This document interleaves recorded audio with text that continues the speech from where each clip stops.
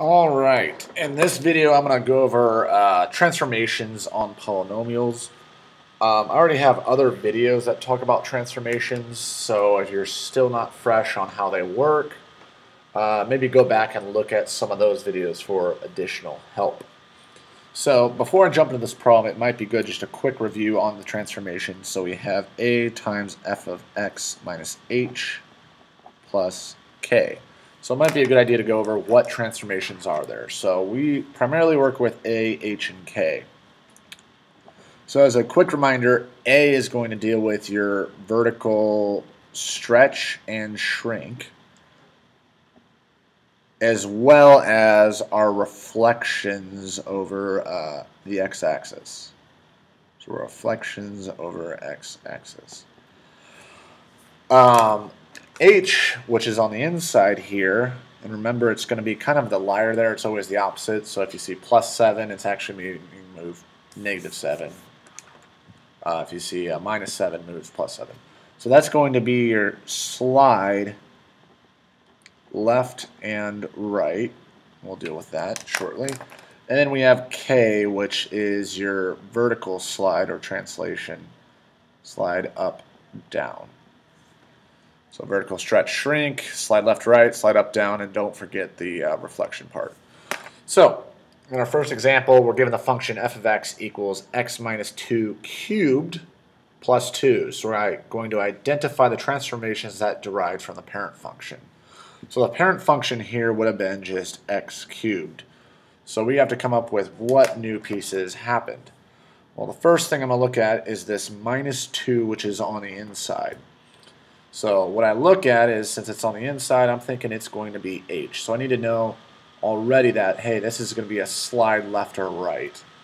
So if I have a minus 2 there, remember that the inside is kind of deceiving. It's lying to you.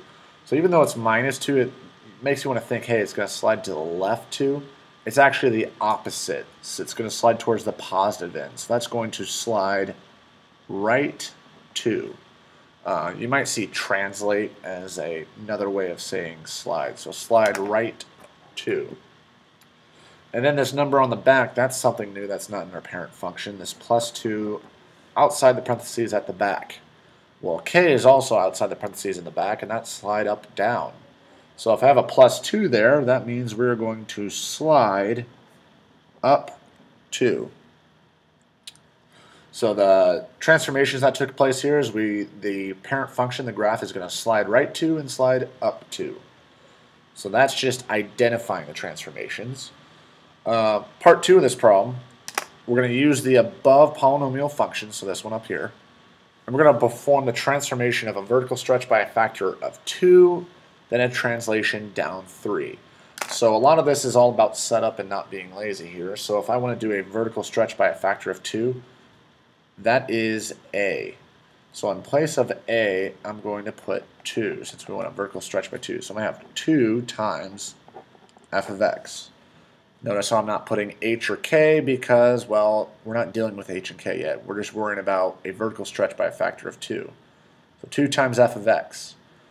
So what I'm going to do is, to simplify this, I'm going to plug in everything I know about f of x, which is all of this up here. I'm going to write that down in place and substitute in for f of x. So that's going to look like 2 times, put a big old parentheses here, x minus 2 cubed plus 2. So the only thing left to do to simplify this is distribute this 2 in. So this 2 can come to this first piece here, so we're going to have a 2 times x minus 2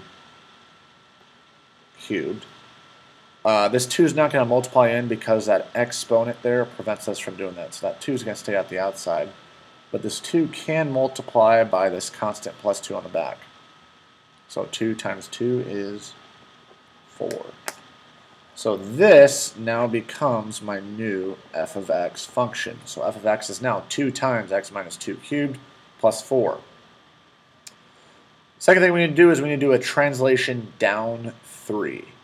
So if I want to translate, that's another name for slide. So slide down 3, that deals with k. So since I want to go down 3, to replace k, I'm going to have f of x minus 3.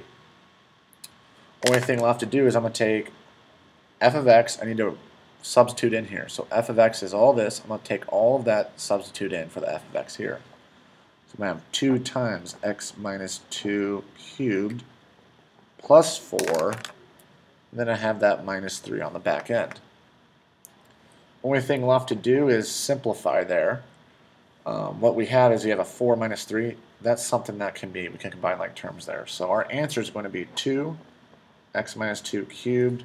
4 minus 3 is plus 1.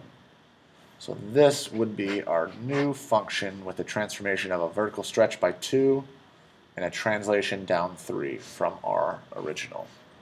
So that was a quick polynomial transformations overview. If you still have questions on transformations, I strongly suggest looking at the other transformation videos.